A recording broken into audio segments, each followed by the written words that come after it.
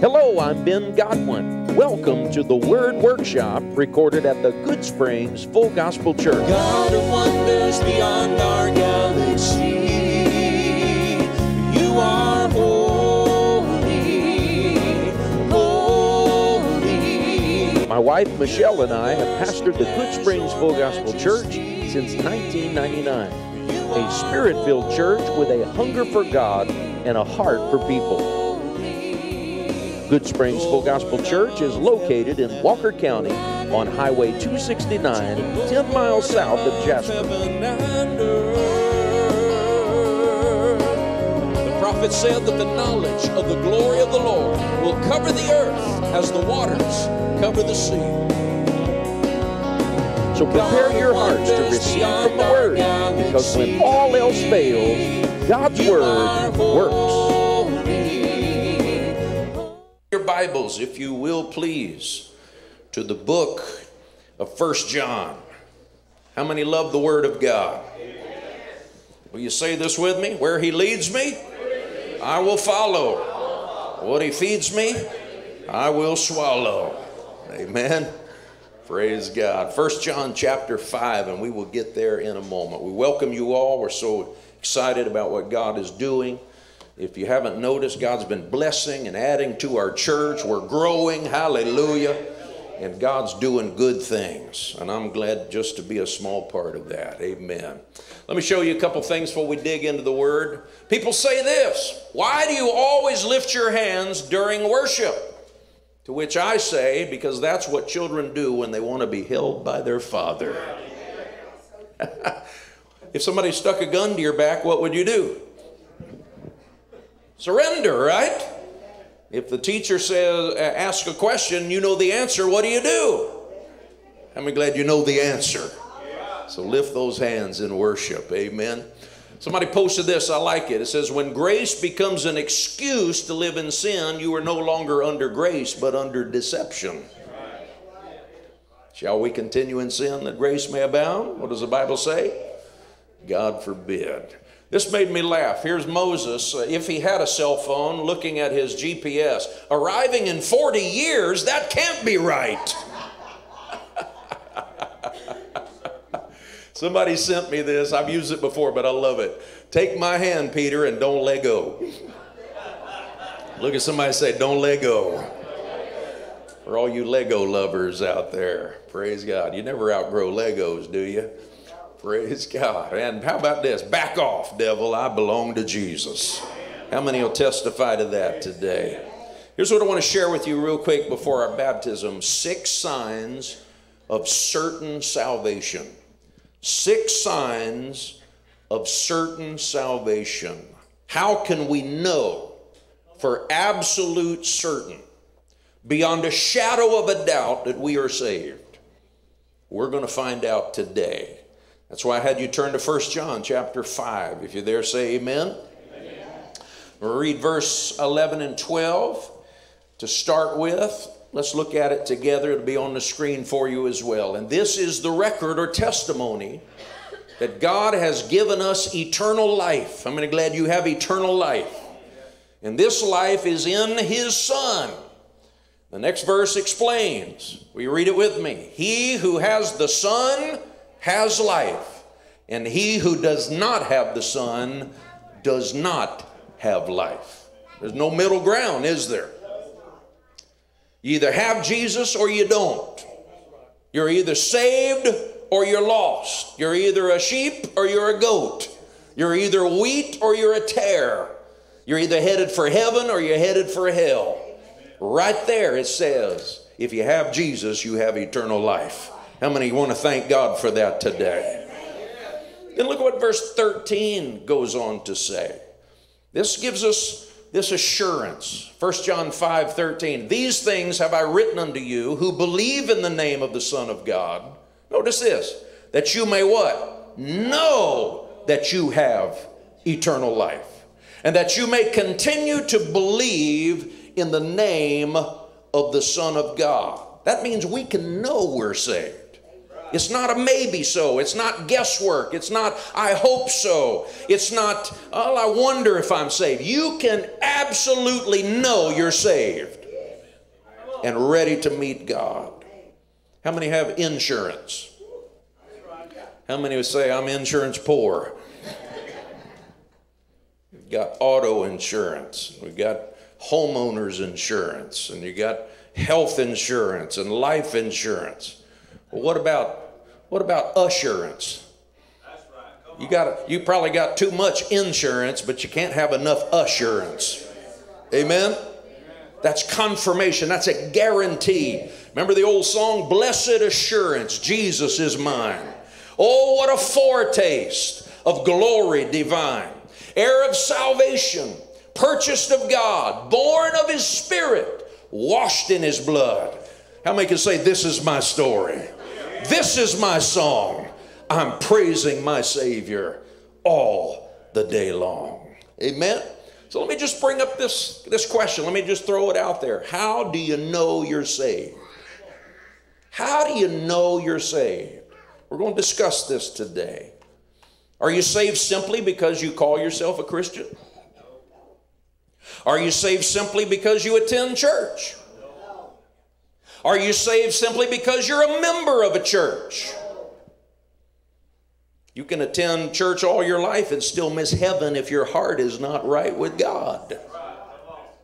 Billy Sunday, an evangelist from way back in the Prohibition era, early 1900s, he said, going to church doesn't make you a Christian any more than going to a garage makes you an automobile.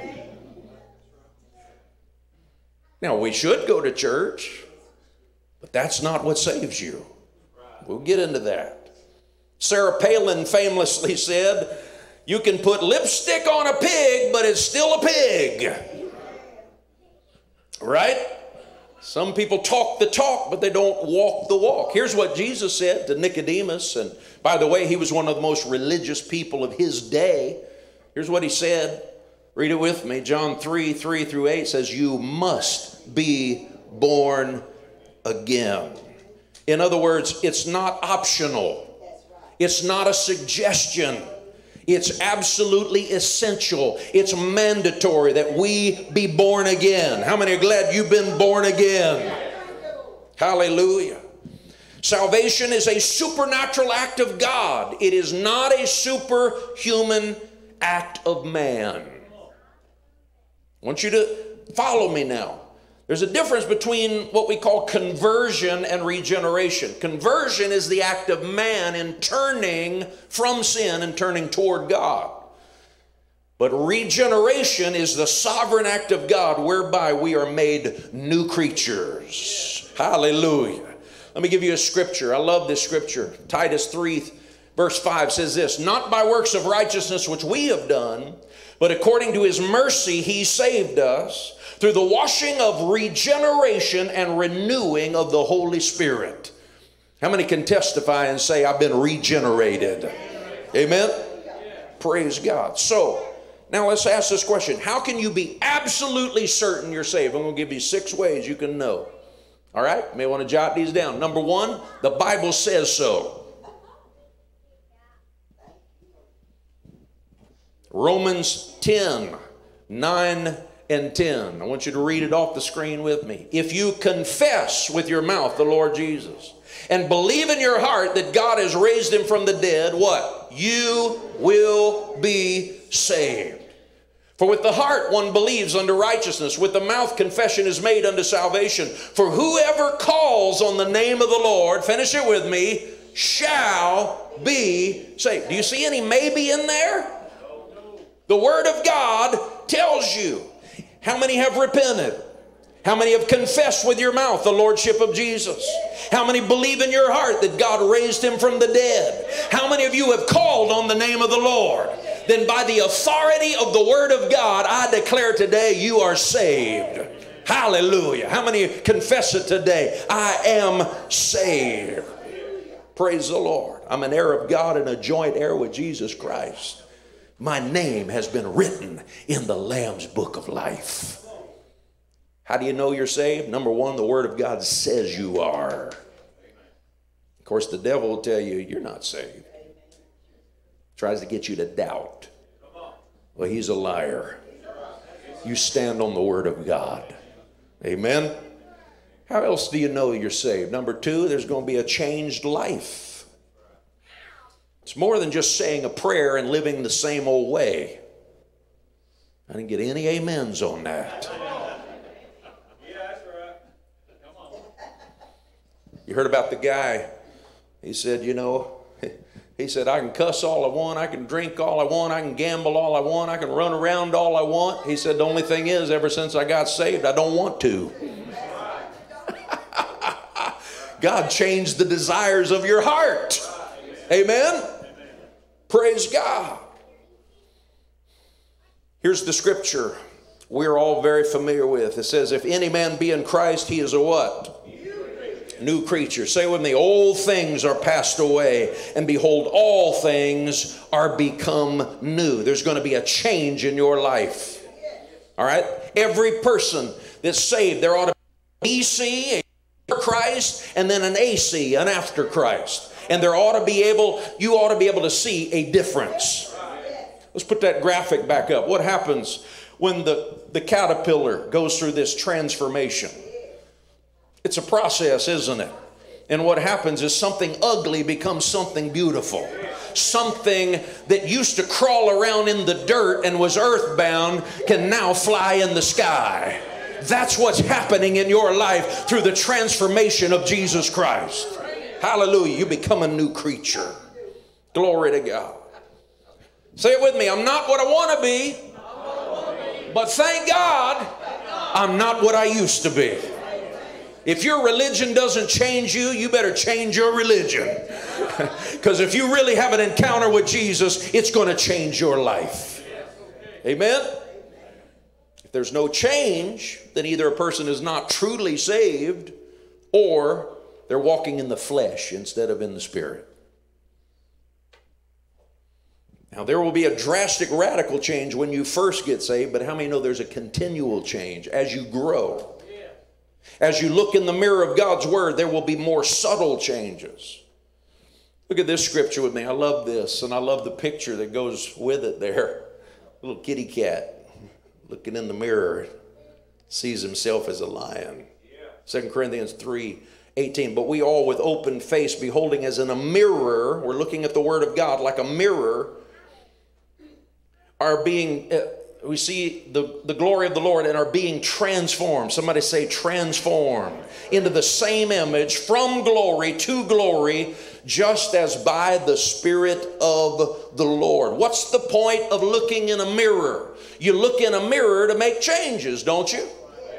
I wake up in the morning and look in the mirror and I go, ah!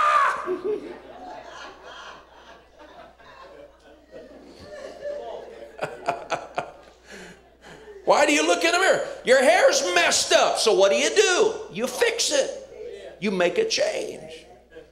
You look in the mirror and say, oh man, I got a stain on my shirt. So I got to clean that up or change shirts. You make changes. My face is dirty. My whiskers are growing. I got to shave. I got to make some changes. Why do we look into the mirror of God's Word? Hallelujah. Because as we see what we should be, the Holy Spirit is making the change in us. Praise the Lord. Put that scripture back up for just a second. Notice this, what it says. It says, as we look in the mirror, we are being transformed. Everybody say transformed. It's from the Greek word metamorpho. We get the word metamorphosis from that. It's a total change. Hallelujah. We become new creatures. And the Holy Spirit is constantly changing our attitudes, our motives, our habits, our thoughts, our vocabulary, our behavior. Amen? Here's the third way we know we're saved. Number 3 is a godly lifestyle. True Christians strive to be Christ-like. Didn't Jesus say you'll know a tree how? By its fruit. We're not perfect. Just confess to somebody beside you, I'm not perfect. Not even close. But I'm striving to please God. Striving to do what's right by His help, by His grace. Let me give you some scripture. 1 John 2:29. If you know that He is righteous, you know that everyone who practices righteousness is born of Him. How do you know you're saved? Because you're going to want to do what is right. 1 John 5:18, we know that whosoever is born of God does not sin. But he who has been born of God keeps himself, and the wicked one cannot touch him. Now that doesn't mean we're totally sinless. Jesus didn't save us from sin so we would keep on sinning. Amen? Now listen, let me make this very clear. We're not saved by good works. However, we have been saved in order to do good works. Ephesians 2:8 and 9 says, for by grace are you saved. How? Through faith. That not of yourselves. It's a gift of God, not of works, lest any man should boast. But how many know faith without works is dead? So it's not our works that save us. But the fact that you are saved will make you want to do good works. Amen? Well, praise the Lord. What did Jesus tell the adulterous woman? Neither do I condemn you. Go and keep on doing what you've been doing. See, that's where our generation has missed it. They think you can live any way you want, believe anything you want, and still make it to heaven. That's not what the Bible teaches, my friend. Jesus said, neither do I condemn thee. Go and sin no more. My grace is going to enable you to live above that junk. Hallelujah. Glory to his name. So we should live a lifestyle that's consistent with biblical truth. 1 Thessalonians 5:22 says, abstain from all appearance of evil. Another version says, abstain from every form of evil. I was reading the other day. I do this every day. I'll scan the headlines, and if an article strikes my attention, I'll read it. And I was reading about a hiker. He was out west. I don't know if it was the Grand Canyon or somewhere, like that. And he was hiking along and was just enjoying the scenery and fell off the cliff. You know why people fall off of a cliff? Because they get too close to the edge. And there's a lot of Christians, boy, they're flirting with that edge, boy. How much can I get away with and still be saved? Come on now. Get away from the edge. There's an old saying, if it looks like a duck, and it quacks like a duck, and it waddles like a duck, guess what? Well, if it looks like sin and the Holy Spirit is saying to you, you don't need to be partaking in that, then you better believe you should avoid it. Well, hallelujah. I'm losing my amens. Thank you, Jesus. Praise God. Here's another way you know you're saved. Number 4 is love for others. Look at the scripture, 1 John 3:14. We know we have passed from death to life. We know we're saved. How? Because we have what? Love for the brethren. You cannot go to heaven with hate in your heart. The next part of that verse says this. He who does not love his brother abides in death. Whoever hates his brother is a murderer, and you know that no murderer has eternal life abiding in him. Harboring bitterness and grudges is like drinking poison and hoping it'll kill the other person. Come on, get that junk out of your spirit. Praise God. Jesus forgave us of a lot worse than other people have done to us. Hallelujah. Come on, let God set you free from that. Praise God. Here's what Jesus said. He said, by this shall all men know that you're my disciples. If you have what? Love. It's the trademark of Christianity. How you know you're saved? You want to be around God's people. Birds of a feather flock together. I don't understand Christians who claim to be saved, but they don't have anything to do with church people because they're hypocrites.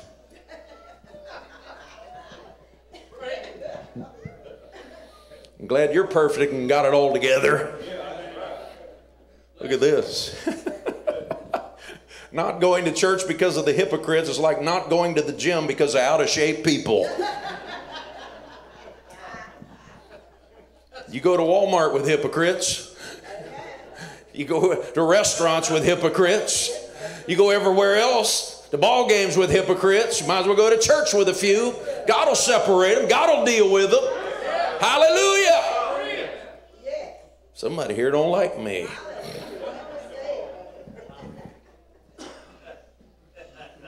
Here's our mentality. To live above with saints we love, that'll be grace and glory.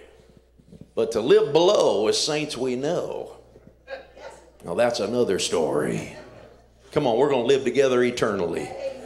We might as well love each other on the journey. Just say this. I know it's a little crazy, but look at somebody and say, God loves you, warts and all. Freckles, moles. God loves you, warts and all. We need to get off our high horse and love people. Amen. God, give us a fresh baptism of love. Praise God. People who say they are saved and don't want to associate it with God's people are deceived. You'll want to be in fellowship with other believers. All right, here's number 5. You with me? Here you go. The inner witness of the Holy Spirit. How do you know you're saved?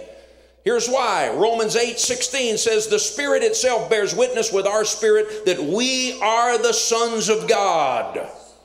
That inner witness. 1 John 3:24.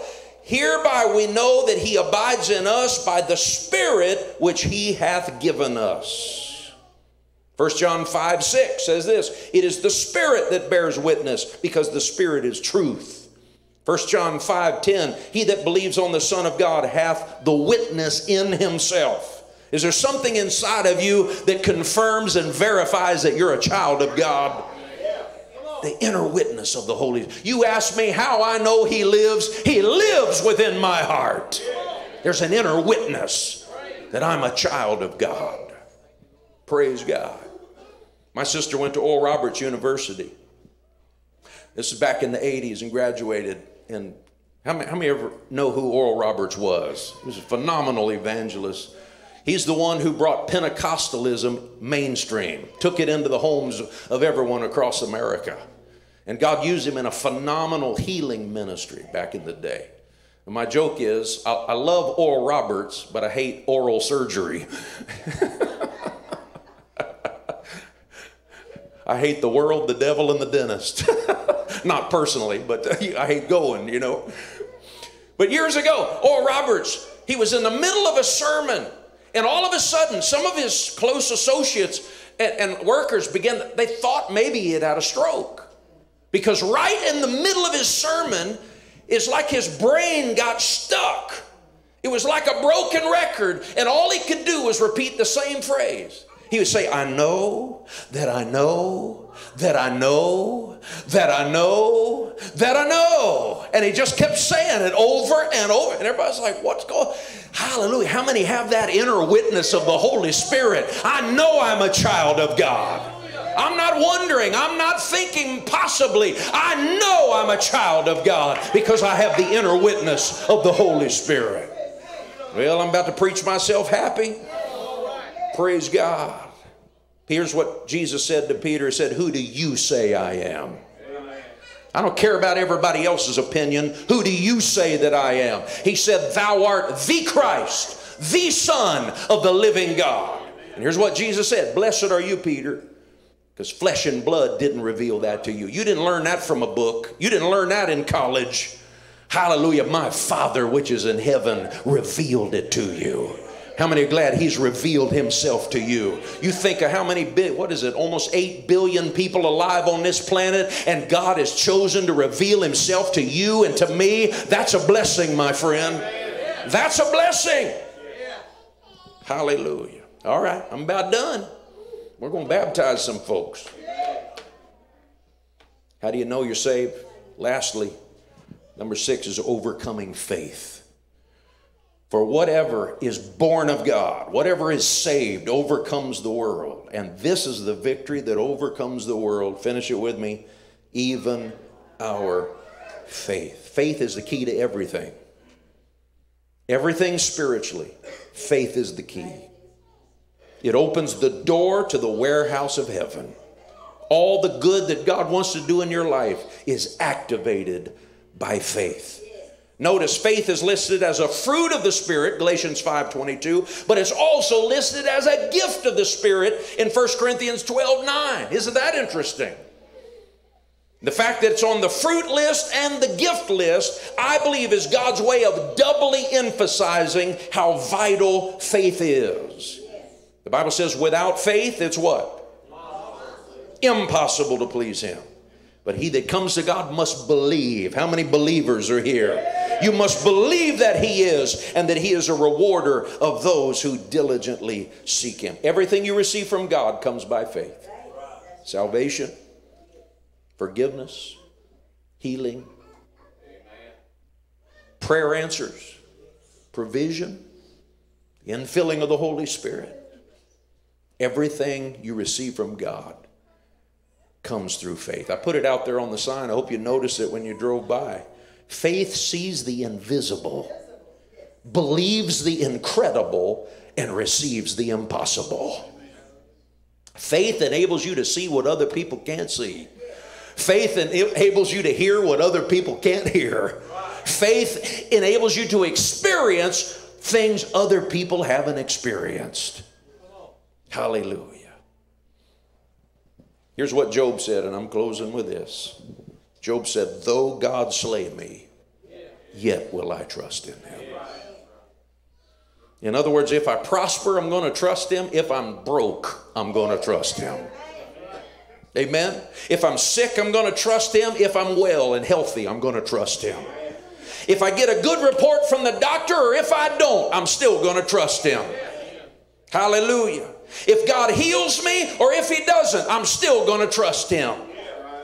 If my family serves God with me or if I'm the only one that follows Jesus, I'm still going to trust Him. If I see God's glory fall like rain in my life, or if I'm in a dry spiritual desert, either way, I'm still going to trust Him. Hallelujah. I'm going to trust Him no matter what. Somebody say that. I'm going to trust Him no matter what. Hallelujah. Let me put it in the words of an old song. Though the tempest rages, I shall not be moved. I'm on the rock of ages. I shall not be moved. Another version, a verse says it this way. Though all hell assail me, I shall not be moved. My Jesus will not fail me. I shall not be moved. Just like a tree planted by the water, I shall not be moved. Listen, you need to get to the point where your faith is unshakable and unmovable. Doesn't matter what the economy's doing. Doesn't matter what the government's doing. Doesn't matter what's going on the global scene and all these riots and upheaval on college campuses. It's not going to shake my faith. Hallelujah. I still believe in the God who is in control and sovereignly reigns over it all. Glory. Be ye steadfast, unmovable, always abounding in the work of the Lord. For as much as you know your labor is not in vain in the Lord. Can I ask you a favor? Don't leave today unless you know you're saved. No question, no guesswork, no maybe, no wondering. You can know you are saved today. And that's why I'm excited about these candidates are going to be baptized today. I'm so happy for them. Praise God. You may never have another chance to get right with God. Do it today. All right, let's have our baptizees come. Dylan, if you'll come. Amber, if you'll come. Praise God. John and Jacob. Praise God. Jan is coming. Jesse. I like your spirit, Jesse. I've never met somebody that smiles as much as you do, buddy. You're a blessing. Turn around and face the audience. Hey, champ, I'm so excited for you. Lakin, been a while. We've been wanting to do it a while. We're getting it done, buddy. Praise God. 1, 2, 3, 4, 5, 6, 7, 8. Come on, give the Lord a hand of praise. Glory to God. Glory to God. Praise God. Hello everyone, this is Pastor Ben Godwin thanking you for watching our broadcast today. I pray it has been a blessing and a source of spiritual enrichment for you and your family. I'd like to invite you to visit and subscribe to our YouTube channel where you can view many more singing and preaching videos. Search for Good Springs Full Gospel Church at youtube.com.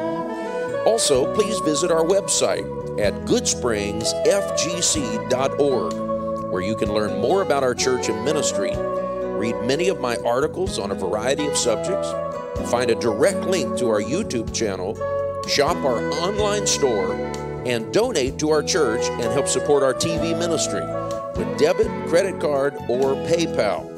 Also, you can mail in an offering the old-fashioned way to Good Springs Full Gospel Church, P.O. Box 3161, Jasper, Alabama 35502. If we can assist you in any way in your spiritual journey, please contact us. And remember, when all else fails, God's Word works.